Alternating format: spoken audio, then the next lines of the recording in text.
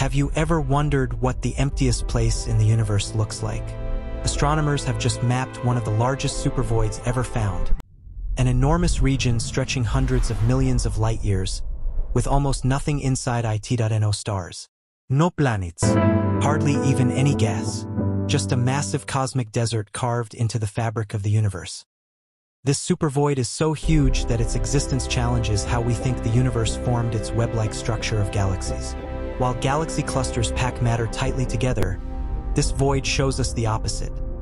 An extreme emptiness that helps scientists test theories about gravity, dark matter, and even cosmic expansion.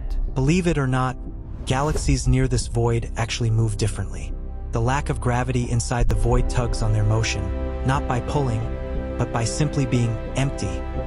Imagine traveling for nearly 1 billion years and seeing nothing. No light, no worlds, just silence. This supervoid is a reminder that most of our universe isn't filled with stars.